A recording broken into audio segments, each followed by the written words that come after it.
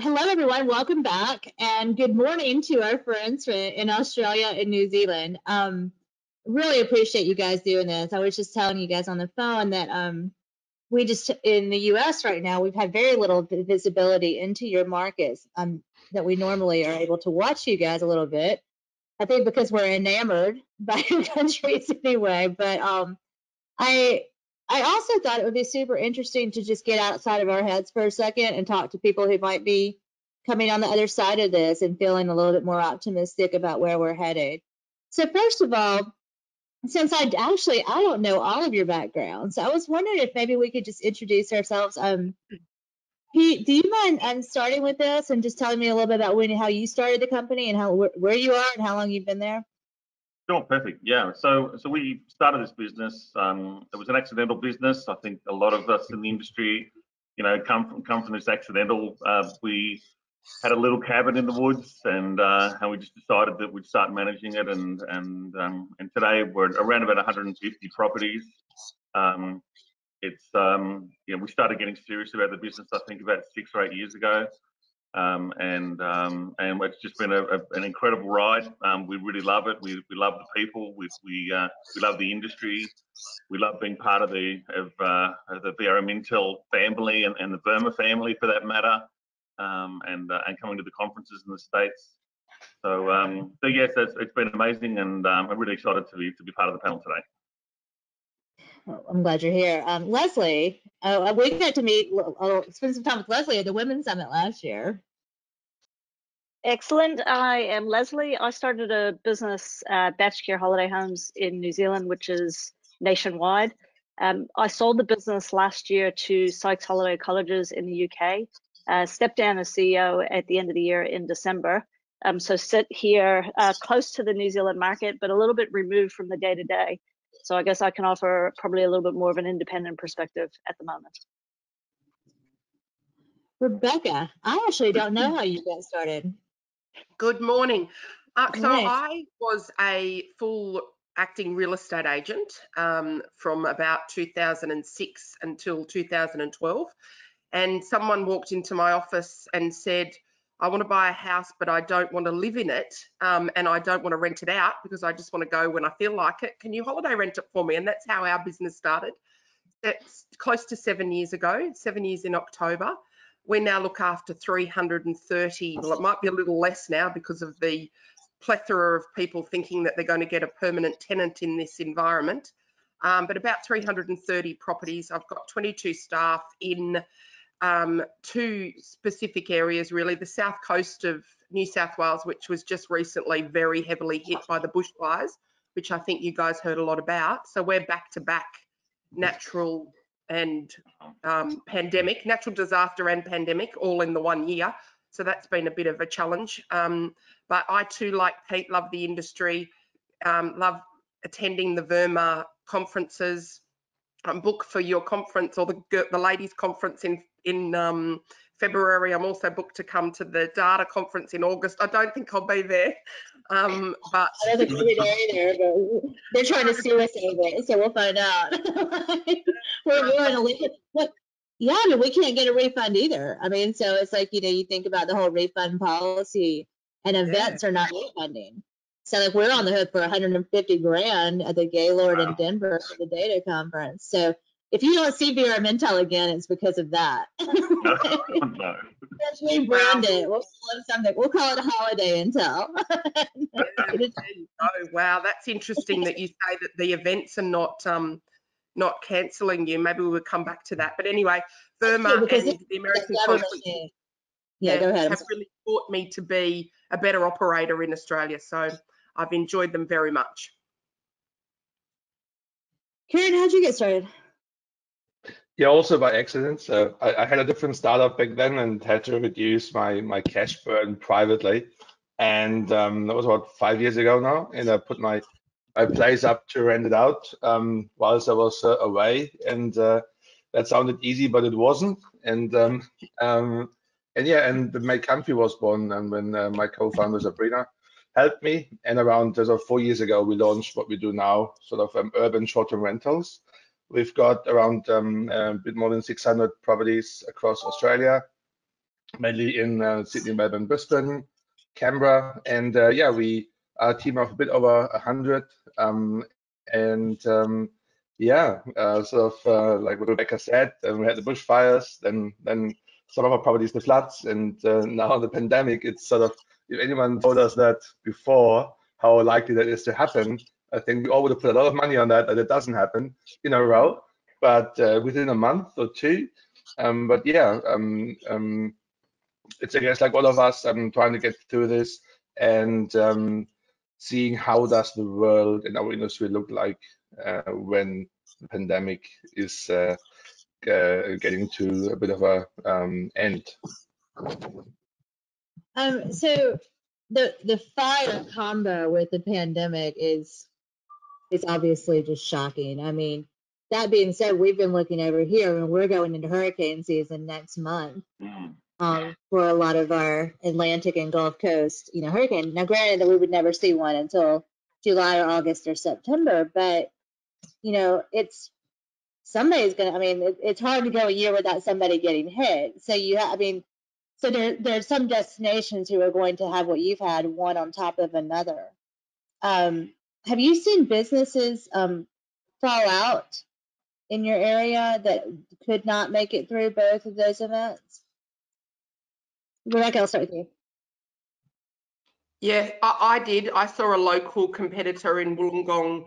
They managed maybe 24 properties and they've gone, just shut the doors and rang their owners and said, we just can't do this anymore. And Wollongong wasn't that hit by the bushfires, so it was obviously they were under pressure to start with, and then people didn't or couldn't travel, and perhaps they were not as tough as you need to be. Sometimes you have to be a little bit tough to get through these things, and they didn't handle it. So sad but true. Yeah, I've seen someone close their business. Yeah, Pete, you actually wrote in a comment to me that I thought was interesting. You said that the Australia and New Zealand holiday markets are coming out of this a lot quicker than the USA and Europe. Our crisis phase has abated, for now at least, and the curve has flattened out dramatically, giving us a chance to look at and plan for what reopening might look like. Yeah. What does reopening look like? We don't really know yet. Yeah, sure. It's something we're talking a lot about together as a group. There's a few support groups that we've got set up where we're, we think that reopening might possibly look like July, and that will be pretty much somewhere between 90 and 110 days from when the first flare went in the air to say that this was going to be a bad thing. So we're kind of hoping for a slow release in about July. Our curve has flattened dramatically. We're really not getting very many infections at all now. So I think in that sense, we're maybe 30 days possibly ahead of where folks are in the States. This thing has the tail has a lot of lashes on it, I suppose. But a reopening, a soft reopening, perhaps. Kieran and I were talking about this last night, that perhaps the regional areas, the more holiday destinations, may start to free up a little bit more, and we may start to get a bit more traffic in those areas before perhaps the urban areas.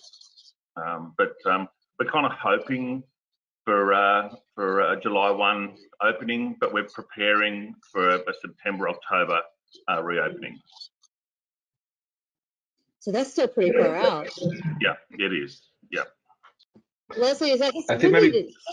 Go ahead, Kieran. Sorry. I was just to add on that. I think what the government here has been doing since the beginning, always talking about 6-month terms and not so much in weeks. So I would really prepare everyone here to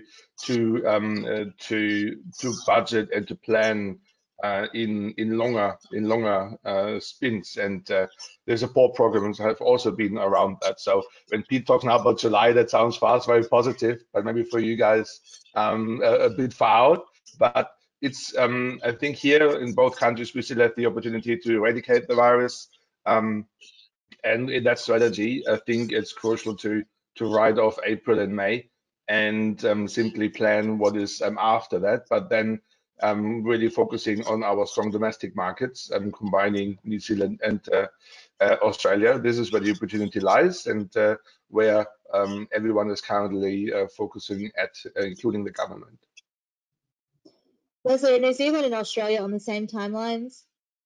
Yeah, they are. New Zealand is likely to come out of what we're calling level 4 in the next couple of weeks, but we're going to go into a level 3, which is a framework just introduced in New Zealand, like Australia, to get the country accustomed and used to what's happening. So there's a lot of forward communication. It's highly unlikely our level 3 will allow any travel. It has indicated there's no travel. We don't know what will happen on level 2. They haven't communicated when we're going into level 3 or how long it will be, but a lot of the government projections are a couple of months. So I think Pete's timeframes are spot on. The difference we have here is that it's the winter markets. We go into the winter time now. So in terms of any real volume, it won't pick up again until October, which will be our Labour weekend, and then the summer season in December. The ski fields, Queenstown is decimated. Most of the Queenstown market is an international market, and it was at 50% occupancy in February this year when the Chinese market was cut off when we shut the borders to China. And now we've obviously shut the borders to Australia, which is the other big market for Queenstown. So it's questionable whether there'll be a ski season, even if the mountains do open. The North Island ski fields as well are pretty popular. They haven't been able, obviously, to do any maintenance in the area. So they're talking about if there is a ski season, it'll be a very different ski season. So maybe there'll be some movements in July, August in the winter markets, but it's not going to be much volume. And to Kieran's point, we are talking about bubbles in New Zealand and Australia, and there is talk about, given both countries are going for an eradication rather than just containing, whether we can open up to a trans-Tasman. We're 50% of each other's international markets. In New Zealand, we're 50% international, 50% domestic. If we open up Australia and China, that's 60% of our international market. But the caution still is in our country, don't expect that this year. In 2020? Yep. Is there enough local business, is there enough business, domestic business, to keep these companies open and to keep your tourist areas open? Yeah, I think each of us has a slightly different probably answer to that. I think for us, when things reopen, domestic is probably about 80 to 90% of our business anyway. So we're kind of excited actually to see what the back end of this year might look like, because we're not going to see any international people traveling internationally from Australia unless they go to New Zealand. So to Leslie's point, so I think people will want to travel domestically. They're certainly not going to go on cruises. You know, that's you know, a taboo subject, I think, now for down under. So I think the domestic traveller is going to be looking for a holiday because they've been stuck at home all this time. If they've still got a job, they've still got some money, and the government's doing a pretty good job of keeping the economy ticking along. So we're kind of excited that that sort of October, that spring into summer period for us, which is October, November, December, could be massive, and it could be our biggest and best ever. You know, we've just got to get through this horrible, 4 to 6 month period.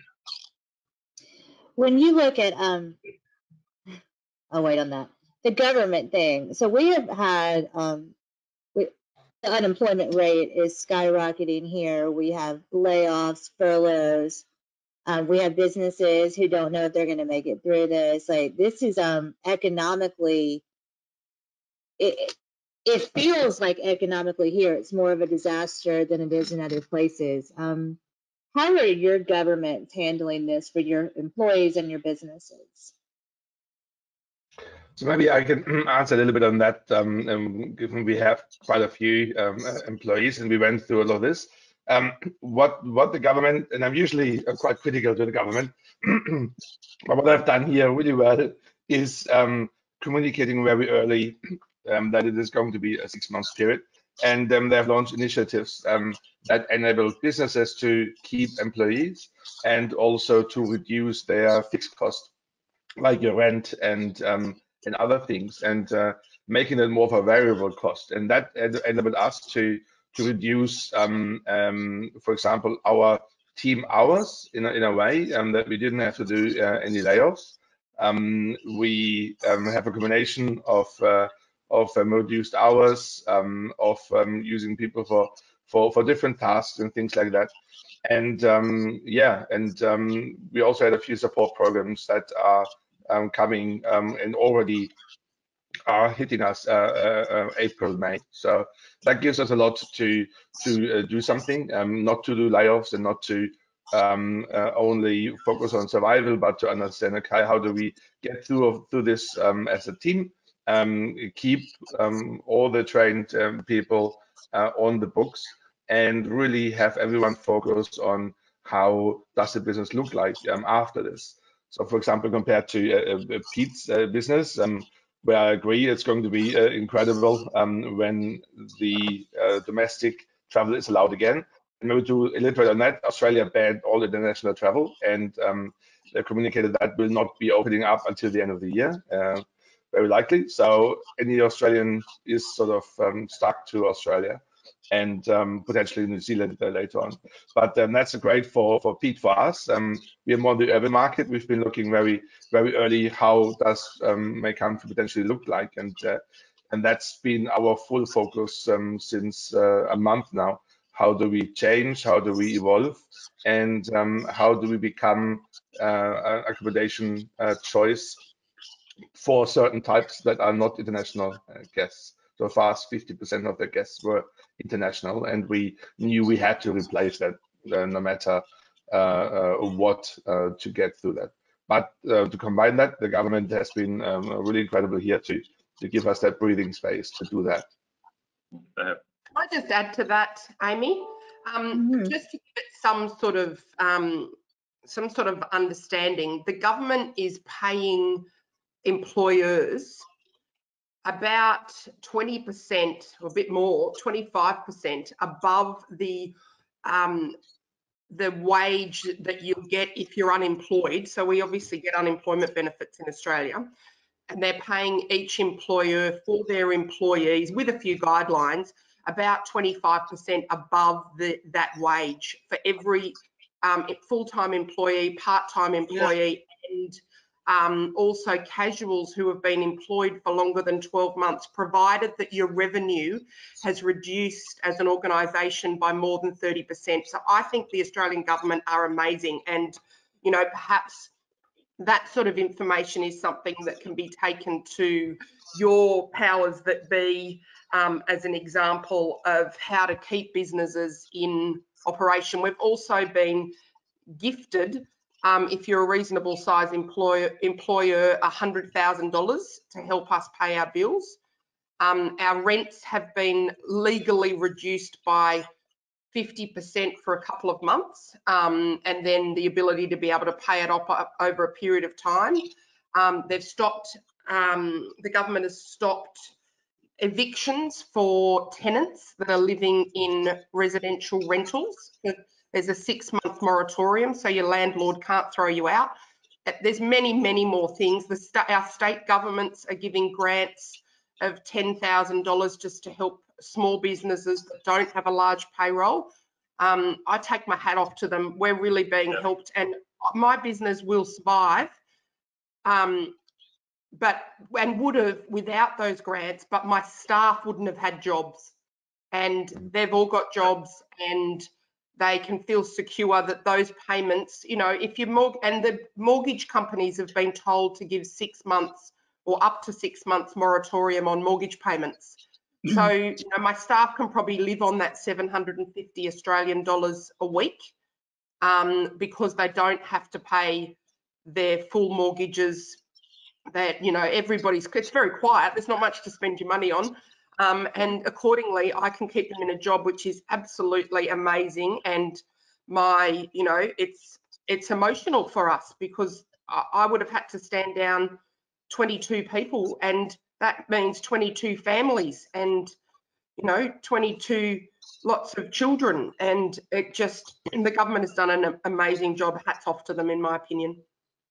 Yeah, I think that's been the biggest, you know, problem here, is that these immediately once people looked at their cash flow, and looked at the timeline, the expected timeline, they were like, there's no way. And so it has been incredibly emotional, and it's been pretty upsetting in our industry. I don't think we yet know what kind of a toll that's going to take on the employee base of the vacation rental industry. Before going into this, those employees were not easy to find. So you had a lot of people living in tourist areas, and the pool of employees was high. So these people could move away. I mean, they don't have to stay in a beach area or a mountain area where they can't make a living. In New Zealand, is it the same way? Are the governments taking care of the businesses? New Zealand and Australia have a close relationship, so a lot of the programs match on both sides of the Tasman. The Australia one's a little bit richer, but it's still the same philosophy. So there's a fortnightly payment for each employees if you can guarantee reasonable good faith to keep the employees for the duration of the 3 months at 80% of the current salary. So there's a lot of companies that have reduced hours and reduced salary. Even the government has taken a 20% pay cut. The Prime Minister and all the ministers, all the CEOs of all the state-owned companies announced yesterday they're all standing in solidarity with businesses and reducing their wages by 20% for a 6-month period. There's been a lot of coordination with banks, and most of our banks are owned by Australian banks. They have worked in conjunction with the government for these 6-month mortgage holidays as well. Plus, the government is backing loans up to $500,000 for businesses, small businesses, and they're guaranteeing 80% of the risk of those businesses. So the credit here and the money flow is phenomenal. We've had several calls from our bankers making sure we're okay. Do we need any funding? Do you need any more money? Yeah, we've had several calls, and it's incredible. I gotta go. And I sent Amy an email that I got from one of our banks, just as a sense of where the New Zealand ecosystem is, and it is all coordinated. And Australia is the same thing, just even more generous in that area. The one difference with Australia and New Zealand is New Zealand is more reliant on tourism. It is our #1 export earner and our #1 job earner. So I think the impacts will be more felt economically here. We are shut completely, where Australia has a lot still open. Everything is shut down here except for essential services.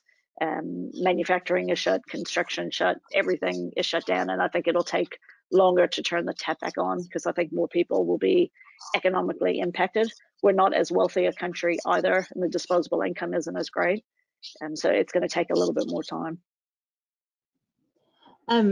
Looking at this probably negates the cancellation question. Cancellation policies have been a real big issue here, but if you're being taken care of in the business, then you don't have to worry about holding refunds. Is that so? You've just been refunding for any booking? No, definitely not. Okay. So how are you? Perhaps a different approach, maybe. Well, Pete, how are you handling cancellation policies? Sure. We've been quite firmly pushing for date change relocations within 12 months, and with all the platforms have been pretty well supportive of that, except for Airbnb. As we all know, Airbnb have taken a totally different approach there, and that's hurt. But that's just the way it is. But we've managed to save about 75 to 80% of our bookings, and being able to push those into forward dates.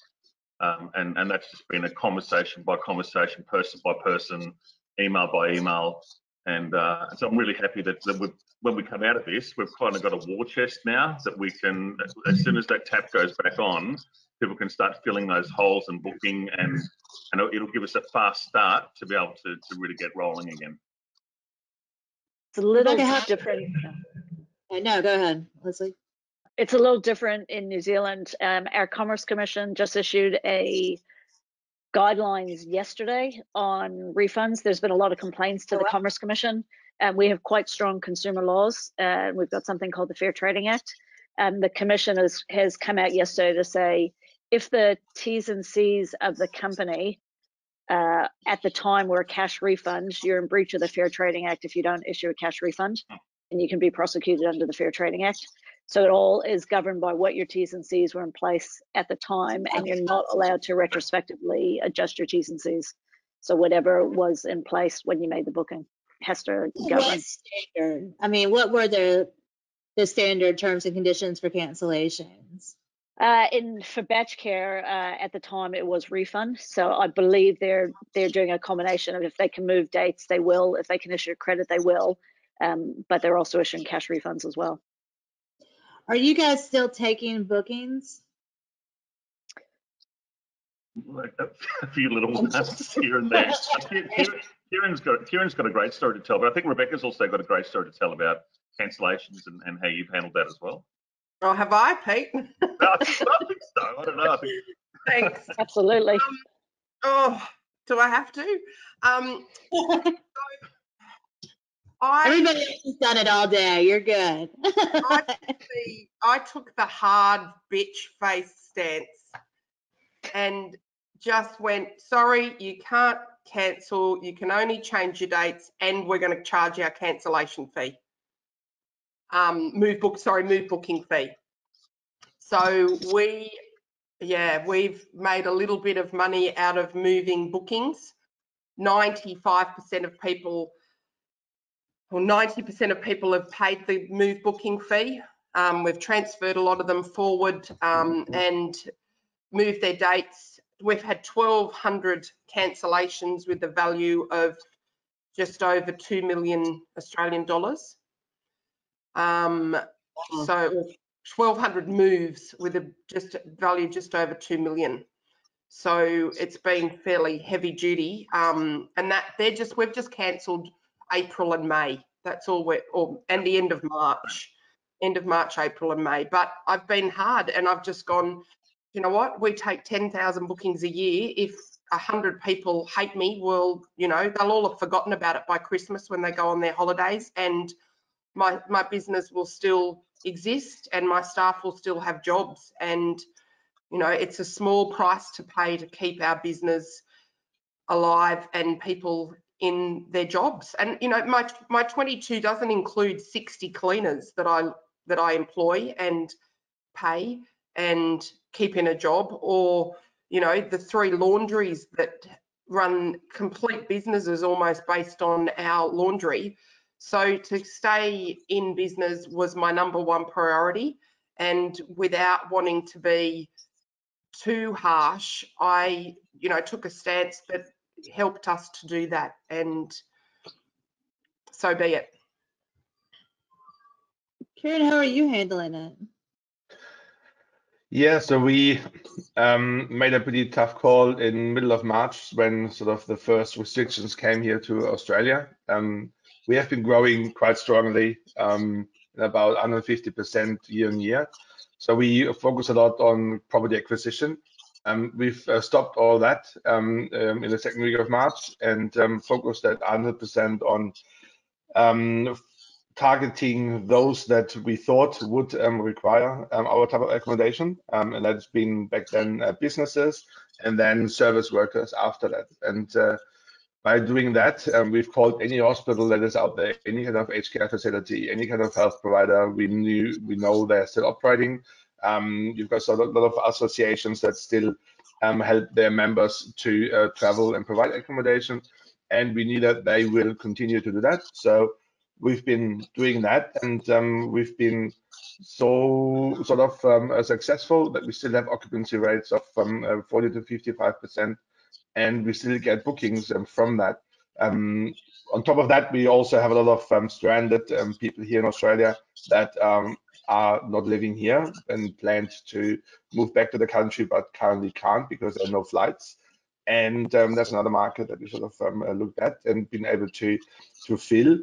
Now currently we have sort of that kind of dilemma that we have very low infection rate, which is fantastic, but it sort of restricts the number of service workers traveling as well. We only have it's now below 70 people in ICUs, which is amazing. But of course, it means a lot of empty hospitals. And currently, we just need to see what is that next type of traveler. Is it going to be service workers again, or is it going to be businesses, or is it going to be local leisure travelers, and that's sort of where we really try to focus on understanding what is that next target market of us, and how do we sort of market to those. So do you staying on that topic, the traveler behavior, or trying to, like you said, identify that next sector of where the business is coming from? Do you think that travel behavior has changed, has transformed, or do you think this is a temporary, radically local view that we're going to be having this year, and then people will spread back out again? Or do you think that we're going to see more nationalism, localism, from a traveler behavior standpoint? Well, In New from my Zealand, perspective, no, you Leslie. in New Zealand, because we're so heavy international, the predictions are international travel in 2021 will be half of what it was in 2019. So it's going to take a while.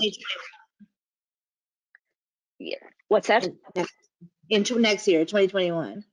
2021. So it'll take another year to get to half the volume we were on an international market, which is 50% of travel in New Zealand. I think there will be a lot of nationalism. We are far away. Both of us are far away. Our nearest markets, even into Asia, is still a 12-hour flight for us. China may come back quickly, but I don't think anyone's going to be in any rush to fly overseas. And there will be a lot of work in both of our countries where they're playing on the home patriotism to travel locally and to shore up the local domestic markets, but it won't be at the volumes that it was. Yeah, I think there will be definitely an impact on the international market in general. Also, people will have less disposable income this year and next year by simply having higher unemployment rates across the world.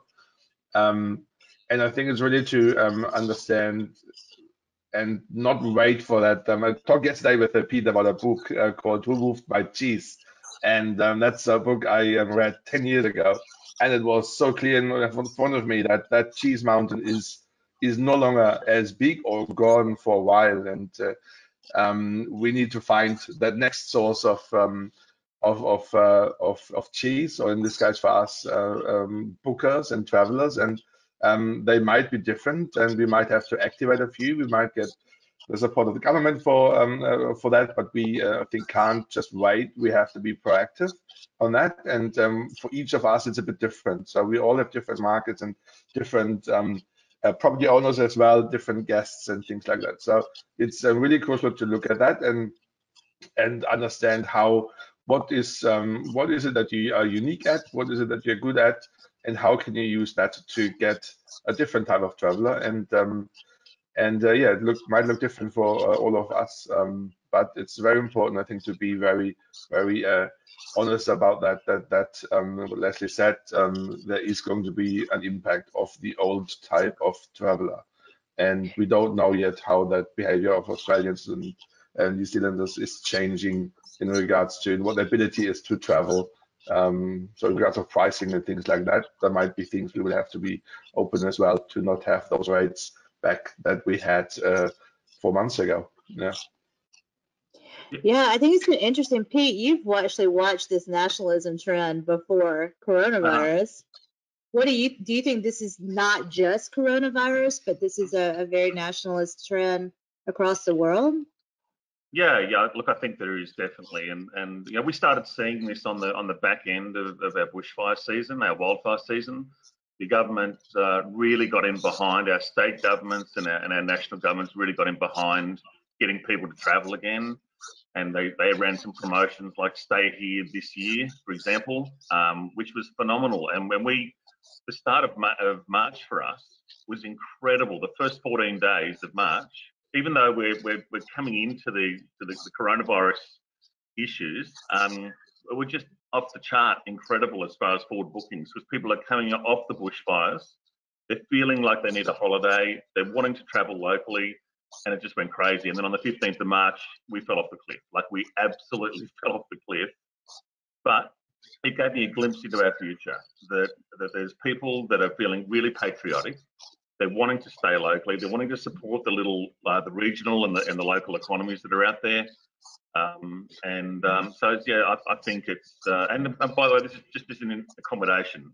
You know, the people are going crazy at the moment about making sure we start buying building and buying a lot more Australian-made, Australian-owned produce. I think you're seeing a lot of this, Amy, in the States at the moment, and perhaps around the world. You know, people are starting to think a little bit more about, you know, how can we be a little bit more independent, and how can we make sure that we're putting money into our own economies before we're putting money into somebody else's economy. Yeah, I think in the UK, they're actually already marketing for that in the vacation rentals. Okay. They're already saying when you can travel Brit, you know, and I think it's really, of course, they were already ahead of that nationalist trend, you know, anyway. But I do think it's fascinating to watch how the politics is combining with this event to create this new normal. Rebecca, I have a question about the property types. They're looking at houses versus condos versus apartments. Like, have you looked at what property types might be more, might fare better than others?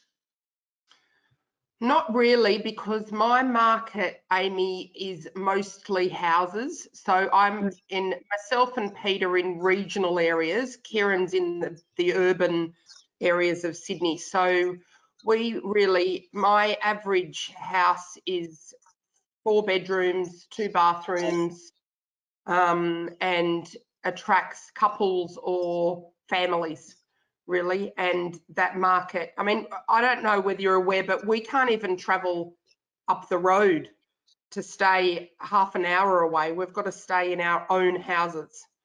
I have a holiday house on the beach and I'm not allowed to go there. It's my house and I'm not allowed to go there. Will it be July that before you're able to? Is that what you're thinking? I think it'll come back. I think it'll be July that we'll be able to travel domestically. We may be able to travel intrastate before July, so within our own state. So we're all, well, the 3 of us are based in New South Wales, which is the biggest state. It also had the most cases of coronavirus and the most deaths, but it's being handled very well, and I'm not into the statistics, so I'd hand over to one of the other guys for that. But maybe we'll be able to travel intrastate first before we're allowed to cross the state borders. It remains to be seen, but I'm hoping, I'm trying to stay positive that we'll all be back and able to travel on the 1st of July. Bring on 2021 financial year. Leslie, is it the same in New Zealand? Are your beaches closed? Every public area? Yeah, it's only essential travel. The police are out in force patrolling. They're now issuing breaches and there can be instant fines. On a daily basis, the Prime Minister and the Director General of Health are on TV at 1 o'clock, issuing the stats to the nation. So they report on a daily basis how many breaches there have been, how many notices have been issued, and we have put people in jail for breaches already in place. So it is over Easter weekend, there are lots of messages about don't go to your batch, as it's called here, for Easter weekend. And there were roadblocks put in place in certain areas. Not everyone listened to it, but certainly you're not allowed to go to your holiday home. You're not allowed to go on your boat. They've made that clear for level 3. Both of those will still be in place. And what we're trying to do with both countries is eradicate. So the countries are both willing to endure pain for the greater good of the nation. And there is this amazing sense of patriotism. And it's quite hard, I think, in the States to see what some of these smaller countries are doing. But the amount of the willingness of the people to go for the greater good of the country, particularly in New Zealand, is incredible. And I think the companies that come through the other end will come out incredibly strong. And I sit on the sidelines watching batch care and thinking there are so many opportunities that will come out if you get through the other end, that as long as you're forward thinking and you can get through the next couple of months, there's some amazing opportunities. In New Zealand, the Minister of Tourism has charged the Tourism New Zealand with coming up with a new plan for tourism, how tourism looks in New Zealand. So it's a very unified front, and they're looking at how we can reimagine tourism in the new reality. I was on a webinar a couple of days ago that Tourism New Zealand had, and there were over 2,000 people on the webinar, just Tourism New Zealand, the Minister of Tourism and the Head of Revenue for Air New Zealand, just talking about the process the country is going to go through and the industry to work together to reimagine what is possible. And I think that's what happens when you have strong leadership and in a country that is a bit forward thinking. Well, you've lived here before. Yes, I have. I need to compare because I know it's not about the U.S., but it's hard not to. Like when you see what's going on here, what do you think? I mean, I had to make a mad dash to the States the first week in March. My mother was not well. I was actually trying to see her before she passed away. And then the 6 days, and I was in the epicenter. I was in New York and then New Jersey, and then I went to Manhattan. And then it was amazing in the 6 days, the transition and the transformation. But I think a lot of people still have their head buried in the sand. It's coming out. But the problem the US has is just the lack of leadership. And I think it just plays at so many different levels. And when you know, with the state and the federal system, it makes it even more complicated. But the lack of leadership starting from the top makes this an incredibly challenging situation. Our daughter goes to university, her college in the States, and we're saying to her next year, which will be her senior year, you may have to defer because we're not going to send you back. And I just cannot see the US opening up in the fall even for when all the universities come back. And I see a lot of the universities, there's a few, BU has just come out saying it's highly unlikely they'll have first semester back on campus, planned for January 2021 before you're back on campus. So everyone's making their own decisions in the absence of any federal leadership, which is sad. I think we get told things on a 2-week basis, you know, like we're going to close for 2 weeks and then we'll reevaluate. So we don't have this July or September or August, September expectation, you know, so it's kind of just a constant, you know, pushing, like kicking the can a little bit further without us really knowing what's going on. Pete, you've been watching our politics a little bit. Mm-hmm. Why can't we get it together? Yeah, look, it's really frustrating for us to see what's going on over there, and you know, I think our red and our blue are united, and this has really united the country like never before. I think politics is actually a non-issue for the first time in my living memory, that people aren't thinking about, you know, conservative, Republican. They're just thinking about how can we make this country, you know, get through this, which is really encouraging for me. Rebecca and I sit on the opposite sides of politics, and we love having these sort of discussions. But you know what? We're absolutely united on this. And I mean, your governor of California, for example, said yesterday there'll be no sporting events in California until 2021. You know, so there's a few of your governors, I think. The guy in Michigan, I think, said yesterday, I think he was talking a little bit long term. So I think a few of your governors are really getting the memo on this, and they're starting to, you know, to think a bit more long term. Yeah, I concur with what Leslie says. You're just not having anybody at the top right now who's telling people the reality of it. And the reality is it's going to be a slow burn when nobody's going to be going back next week, next month. It's just going to take a long time. And if you know, I've got a lot to say about that, but I don't want to be preachy either to my American friends, because you know, you guys have got a lot of challenges there. But yeah, I think the governors perhaps is your way out of this, because there's a lot of those guys that are mobilising right now and thinking progressively. And I'm kind of hoping that you know, they take a stronger leadership role. Rebecca, so you are opposed to Pete politically, but you feel the same way on this? Yes, yeah, we're opposed in a lot of ways, but we're also you know, confident that I think actually what's happened, and correct me if I'm wrong, Pete, is that both parties in Australia have actually worked together solidly to make sure that everything that they're doing can be passed in legislation before they actually put it to legislation in the Senate. So that's unprecedented. You know, that doesn't happen normally. They battle it out, and then one side goes, well, we're just going to put it and hope that we get the right number of votes. But I think it's actually coming from a point of agreement, which means that the whole process to actually make things happen is happening quickly because both sides agree, and that's amazing. You know, and Australia, you know, I don't know whether we've mentioned it, but Leslie said, you know, all of their manufacturing is shut down, all of their retail is shut down. We don't have that in Australia. You can still go to work if you're in manufacturing. Many of the retail outlets are still open. Yep. Some of them have chosen to shut themselves, which I find is interesting. You know, there's plenty of places that are still open. Like I'm settling on a new house today myself personally, and which is interesting timing. I bought it just after the just before I exchanged contracts, just before the 14th of March, when coronavirus hit our country big time. And I'm going on Saturday to Sydney. I've rung and got some advice. I need to buy things for my house, and I'm allowed to do it. So it's interesting, and yet we're still ahead of the game in many regards.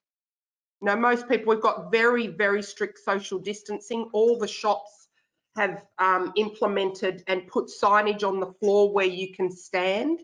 They won't let in a certain amount of people. There's, you know, they've got a number of people. They've got people standing on the door with hand sanitizer.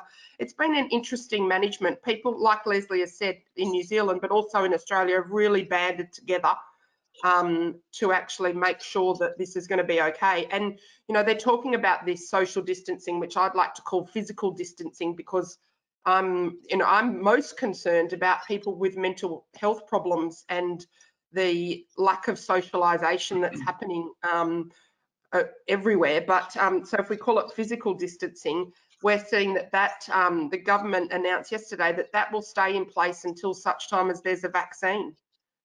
So even if we do travel, we will still be required to sit 1.5 metres away, stand 1.5 metres away until such time as there's a vaccine, which is interesting. Hey, do you think that we'll go to conferences and hug again? I'll be hugging your girlfriend when I get there. You wait for it, absolutely. Yesterday, I had a girlfriend in the street run up and hug me. She said, "I'm so touched, Dav, I don't care if I get arrested." Someone said, "You guys are going to get in trouble," and she said, "Oh, I don't care." She just absolutely needed touch. It's an interesting thing, isn't it? If you're not in a partnership and you're not, you know, you haven't got anybody to hold on to you. We're used to hugging and kissing, and Pete and I, we're such huggers and kissers, Pete, that we do. And then I and stop my control, you know, take control of myself. I definitely will get back to it. We have to. The world, you know, needs love and touch. I mean, maybe just to add on that, and I agree on that touch and love thing, and I'm glad I'm not single. Otherwise, it would be really difficult, I think. But what I think is remarkable in Australia is our Prime Minister, which is like your president, the head of the country, did really poorly with the bushfires. And I think getting into all of this, no one expected this to be managed well at all. No one, not our head of states, and literally no one. I think where he's different to the American leader is that he is willing to look at his mistakes and willing to learn from those mistakes. And that has been incredible how he is simply not shy of saying, okay, what I said last week is no longer correct because I got advice that what I thought last week was not the right decision. So it's been really, he's not been shy to change certain decisions, to change certain thoughts, and get everyone together behind him. In coming out of the bushfires, where people were literally telling him, "You've handled this really rubbish," and I think that kind of humbleness of him led a lot to where we are today. And the second I think what is different to what differentiates Australians to maybe I can say this also from Germans and maybe others is the real big willingness to work together and to hold together and to support each other. and really to help your mates. And suddenly in Germany, to be a mate, it takes a long time to be someone's mate. Here, someone you see the first time, it's immediately your mate. And I think there is this kind of really willingness to help and support. And this is where I guess this hand sanitizer handouts, the support in shops comes from. It's incredible, and it is something that is very unique, I think, to Australia and New Zealand, that kind of willingness to work together and help each other. And that led to where we are today, that people listen to the rules, they follow the social distancing requirements, and this is why we now, I think, we have around 20 to 40 infections a day, which is still too high, but it is incredibly low compared to other countries. I have a couple of questions for you guys. One, Kieran, you're in it, being in an urban market, and somebody asked if you were, the Airbnb situation, that's really affected people here. Has it been the same cluster over there that it's been in the U.S.? I mean, are people as upset with Airbnb there as they are here? Well, it definitely wasn't great. I know what the intention. I can understand what the intention was there, but it's maybe not as well thought through. I think the biggest issue there is really that kind of lack of sort of trust. What is a booking, and when do you bank on a booking, and when can you not? And having this kind of approach that they can decide is it cancelled or not. I don't think that was great. What we did, rather than fighting that, we really tried to replace those bookings as quickly as possible, and we've been able to do that with a lot. But it's definitely something they have to really think about. How do they handle that in the future, and keep that decision with the sort of either property owner or the companies. For property owner, this is income. For us, it's income. For the guest, it's exposable expense. It hurts, but it is not something you bank on. You say, okay, I travel, I spent that money. That money is gone. You have a memory after that. But for companies like us, or for the property owner, it is paying bills. And if you don't have that money, you don't pay bills, and there is a domino effect after that. And that is the bit that wasn't thought through, and there's no way we can insure us for that. As a traveler, you can insure yourself for that. We cannot insure us for this kind of lack of income. So that's a difficult thing to solve for them, but yeah, I think it could have been solved or handled differently, and giving us more control of that. I have another question related to that. How are you guys working with homeowners? So the question is, how are homeowners handling the news of being shut down for 6 months? How do you guide them? How do you manage their property if you are on shutdown? Yeah, it's very difficult. Well, what we're doing is we're over communicating with them. We're sharing as much information as we possibly can. We've created a new checklist for them, so that as soon as we are able to go to properties, many owners, I think, will attend their properties. So we've got a checklist ready for them to take to their property, to make sure it's up to scratch, to make sure that, you know, everything's ready to fly if we do get the number of bookings that Pete and I are expecting that we're going to get, that the properties can handle those and are set up properly. And we're just telling them absolutely everything. And, you know, there's no secrets. No, in the past, we only told people what we thought that they needed to know. And that philosophy has really changed during this crisis for me and my team. We're now just telling them everything. You know, and it seems to be working for us. We're getting a lot of support. We haven't lost too many owners, like you said, Pete, last night. I think you said that we, you know, there's only a small number that are jumping ship.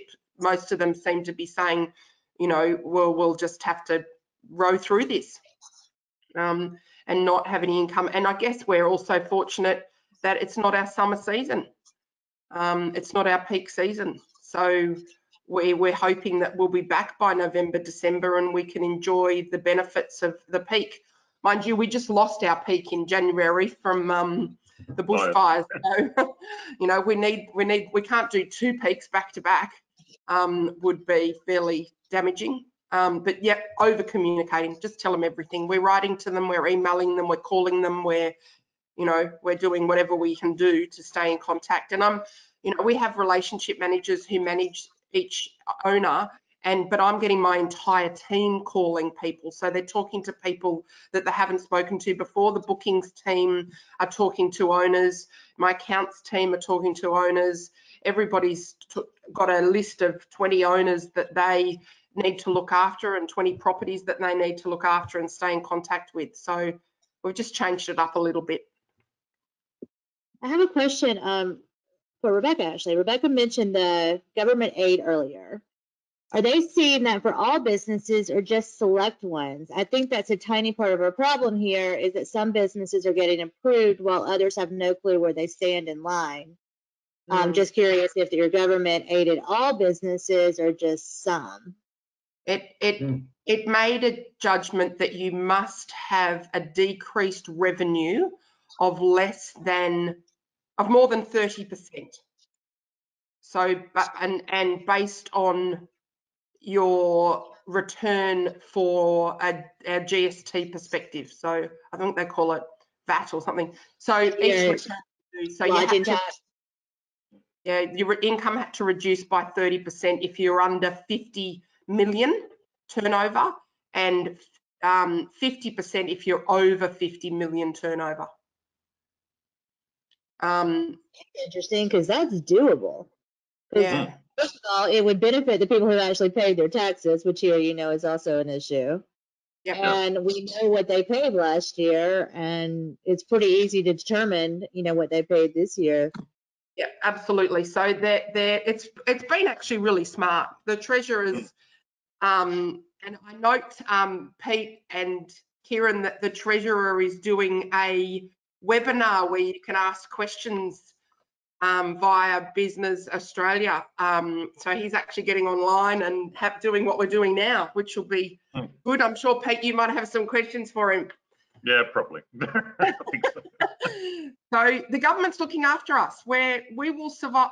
Many of us will survive. I mean, small restaurants, cafes, if they were paying their staff wages and taking tax, their staff are not working and getting $750 a week. So the cafes and restaurants are shut. The retail is shut and the staff are not working. I mean, I've kept my staff working, but they can only work the number of hours to the $750. So if their hourly rate's $100 an hour, they can only work 7.5 hours a week. So there are some rules as far as looking after staff are concerned, and hourly rates, minimum hourly rates. That's the thing. We've had some programs passed, but nobody's getting paid yet.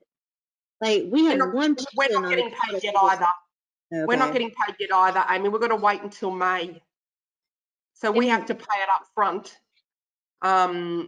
which could be difficult for some people. I'd imagine if you haven't got any cash coming in and you've got no reserves, you've got no war chest, then how do you pay the people $750 a week until you get the $750? So that's interesting, but there are government loans and, government, same as New Zealand, there is help out there.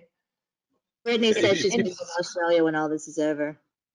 That's in New Zealand. Amazing immigration, asylum. In New Zealand, the wage subsidy is being paid out in 24 to 48 hours. So as soon as you apply, you get your money. And millions. I think they paid out $6 billion in like a week. It's just everything's flowing. All the money's flowing. Heather, I saw that you had your hand raised for a question. I don't see it now. There you are. I'm going to unmute you. It won't turn your webcam on, I promise. Heather, are you there? Heather? Maybe not. So I saw you had your hand raised. If you want to ask a question, just type just hey Amy, and I'll try to unmute you again. So what advice? I feel like you've given us so much advice right now. I may actually skip that question. Let me see if I can get her again. Heather, are you there? Heather Brown. Okay. Sometimes tech works and sometimes it doesn't. Yeah. This whole day has been really interesting. I mean, just from the very beginning, and I know you guys were sleeping during our first session, so Sorry. I'll let you catch up on this. But I do think there's been like an interesting conversation around cancellation policies, and across the board, most professional companies have been pushing for rebooking for future stays. I mean, I do know that there are companies that caved and made that decision, and for them, they felt like they are doing the right thing, and for them, they are. If it's the right thing for them, it's the right thing for them. One person said it earlier. It's like I can't justify refunding everything and then turning around and laying off 30 of my staff. Like, you know, it's kind of, it was that kind of decision for some people. But I also thought what was interesting in this was about the borders, that the borders between countries, the borders between states are definitely getting more pronounced. And I wonder if that's going to change the way we travel going forward for a long time. Like, will we have a generation of people who don't know what it's like to travel abroad in the way that we all have? Do you think about that or concerned about it, or is that the way we should be looking at things? Pete, I'll start with you. In New Zealand, we're certainly gearing up for a heavy domestic market for quite some time. International will come back, but they're saying it will be gradual, and it's really going to be country by country. We're a long way, both of our countries, we're a long way away from the rest of the world. So there may be more short haul destinations that are more attractive. So Tourism New Zealand will have their work cut out, attracting the international visitor back, but every country will be doing the same thing. So it will be a highly competitive market. Airlines will want to get the volumes back in all these countries. So the whole world is going to open up. It's hard to see it happening immediately. It will take several years to get back to the volumes that we had. Karen, what do you think? I mean, in your urban markets, you probably had a lot of international travel. Yeah, I think for us, business focus wise, we will not focus on international travel for the next 12 to 18 months. But personally, like for me, I couldn't imagine not to travel the world. I think I don't know. That's what I'm saying now. Let's listen to this in a year or two. I think it all depends on how long this is really lasting and how much of an impact it will have. Is a vaccine going to be working? We don't know that yet. If you look at the history, there are not many vaccines that work 100% at the time and are developed in 12 months. So I'm more of a pessimist there with the vaccine. And yeah, I think it really depends. There will definitely be, what I can see, travel that includes social distancing or like personal or what is physical distancing, and certain rules that you might need to be tested and strict. I think the more we know about the virus, the more we know how to capture it and how to control it, and we will have to live with it. But I cannot imagine that international travel is fully going down. Given that we still have the internet, we know how other destinations are. It's not like we're cutting each other off socially. We simply can't travel at the moment. But I do think we are herd animals. We want to be together. We want to discover new things, and I don't think this will go away so easily unless we're locked down for years. But I don't think that at the moment. Leslie, you sold your business at a fairly opportune time. Hindsight's a wonderful thing. I used to be listening to you, like different predictions. Do you think that you'll get back in this space? It's been 15 years since I started the business, and it's been pretty full on. I gave myself 6 months to just take a step back and to recharge my batteries, recharge my my brain and my body. I'm 3 months into that journey. The world has changed. For those that know me, I won't sit still, but I'm not quite sure what phase 2 will look like. Watch the space. Rebecca, and oh, trust me, I will. Still trying to find a way to work with you. Rebecca, the mental health thing, there are a couple of comments that have come in since you mentioned that. That is a big deal, and it's a really big deal here. We're not exactly saying anyway. So yeah, I know I've even got it with my staff who work in an office together that have gone home. So what I've done is we have a meeting on Teams or Zoom every morning at 10 o'clock. Tuesdays and Thursdays, I've organised for my personal trainer to do a Zoom session with all my staff. So all 22 of us get in our lycra and we laugh and we take the piss out of each other and we do what Australians do during our personal training session on a Tuesday and a Thursday. I've got a couple of staff actually who've gone, I can't do this, and I've let them go back to the office. So they have company and, you know, I mean, I don't think it's actually against the law here in Australia. I think if you have to work from your office because of technical issues, I'm very concerned about mental health the longer that this goes on, because you know, I don't suffer from mental health problems, but I suffer from lack of social contact, right? So I choose to go to work, and Pete and I've had this conversation because he runs a remote business and I run an office-based business.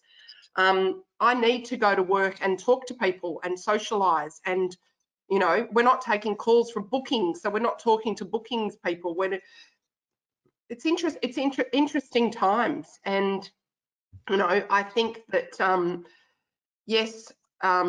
Physical distancing will continue, but I hope that there is a focus on the mental health, and you know, maybe if we all just make it our focus to check in on our friends who are living on their own, and you know, it must be very difficult. And people are mean. Like I had a girlfriend on Facebook say that her son was coming home to live with her in the Southern Highlands. He lives in Sydney, and people ripped her to shreds on Facebook because he's not allowed to travel and you've got to stay in your own home, and his own home is in Sydney, yet his family, he's only 25, his family live in Bowral, and he suffers from mental health issues. And she said, you know, she had to delete the post on Facebook because so many people said you are breaking the law.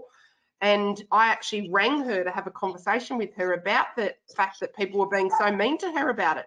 So, you know, the world probably needs to consider mental health as well. A little bit more. I know we're very much focused on physical health, but you know, as we all know, if you're not healthy mentally, it's much easier to get sick physically. It's true. It's really true.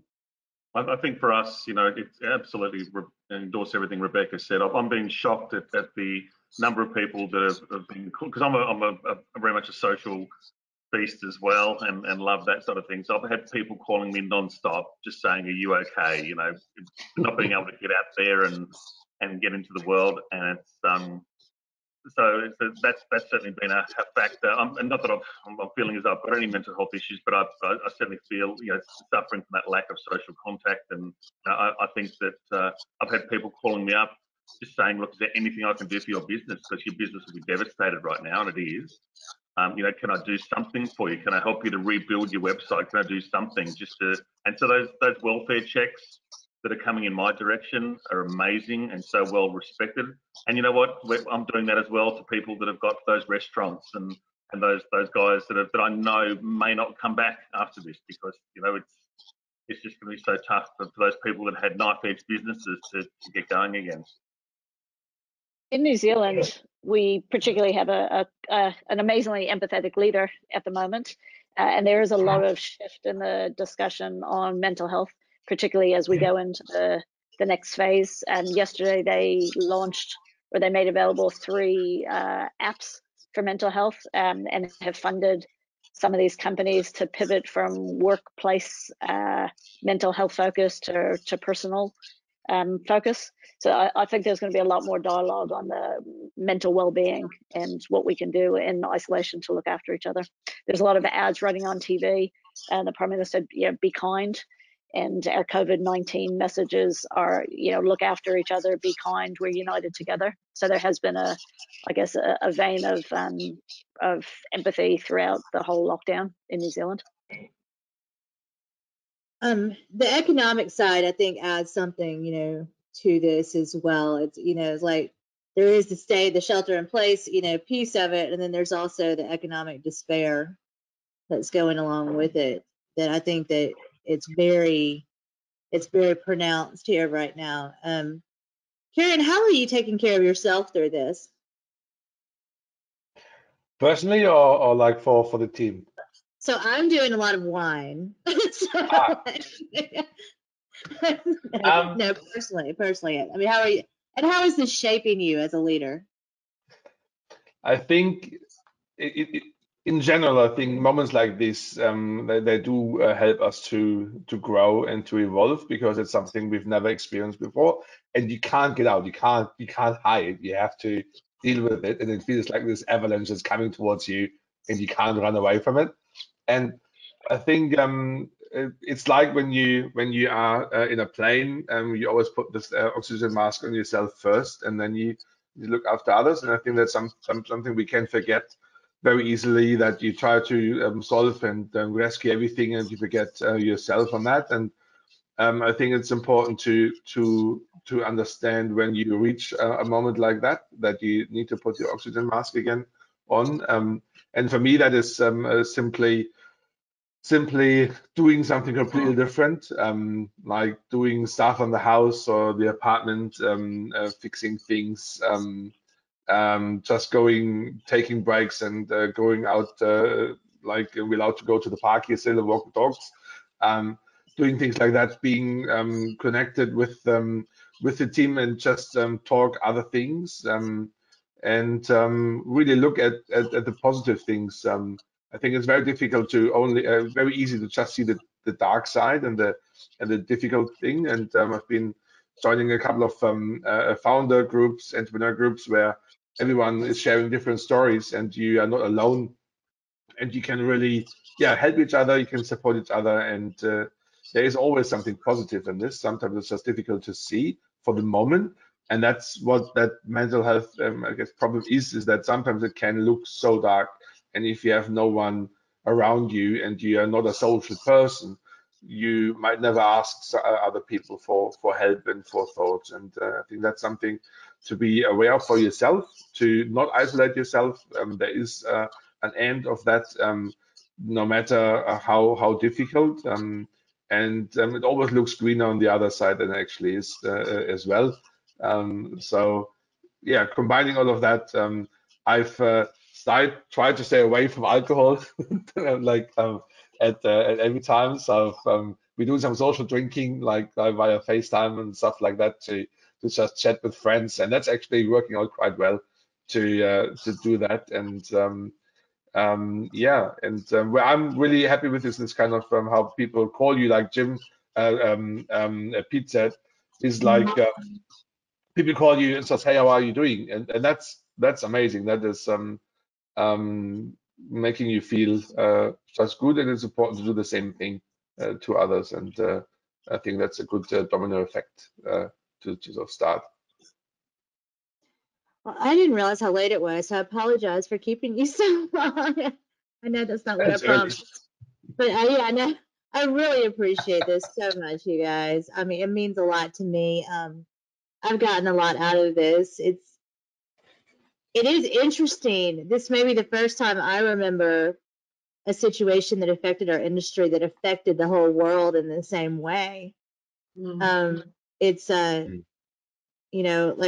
like for instance, you had the fire, we've got a hurricane, you know what I mean? You've got all these different things, but this is such a global situation, and and it's long lasting. I agree with you that I think that we're in for a longer haul than we think we are. I just got to notice that one of our destinations is opening back up. I haven't read it yet, but anyway, thank you so much. This is really enlightening. I hope we can do this again. We should actually do this pretty on a regular basis. Yeah, Yeah, that'd be amazing. Do it Yeah. for everybody. We need to connect our worlds a little bit more. Leslie, thank you for the idea. I appreciate it. And I hope to talk to you guys very soon. I miss you guys. Thank you so much. virtual hug. Bye. Yeah, kaha.